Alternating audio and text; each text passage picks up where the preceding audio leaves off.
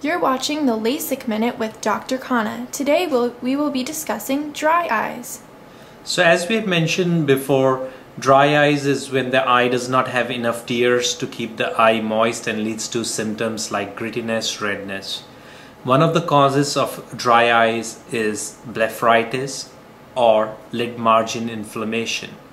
Where the lashes grow from, we have tear glands and oil glands. When these get blocked, then you can get dry eyes.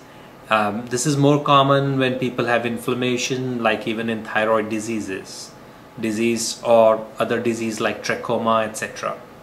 So if we can identify blepharitis, which your eye doctor can do by noting the signs of vascularization, meibomitis, and lid surface irregularity, we can then focus our treatment towards that.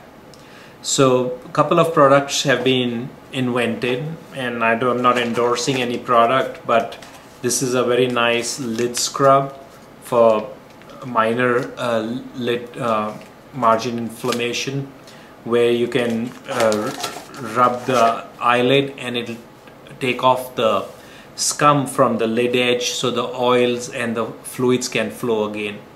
It's a good idea to do a warm compress before that, so that the warmth can melt everything inside the glands and then the scrubbing can remove it. For more extensive disease, there is a medicated scrub from the same company, and this one you just leave it in the eye overnight. Now what if somebody has extensive blepharitis which is not responding to topical therapy with these scrubs and drops? So some patients we might even prescribe antibiotics like doxycycline, which helps in changing the consistency of the secretions of the eye and helps fight the blepharitis.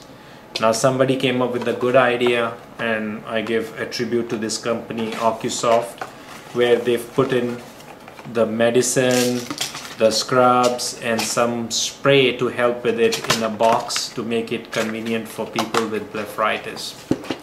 So if you have got blepharitis or severe red eyes and your lids margins always red, consult with your eye doctor and see if one of these treatments might be best for you.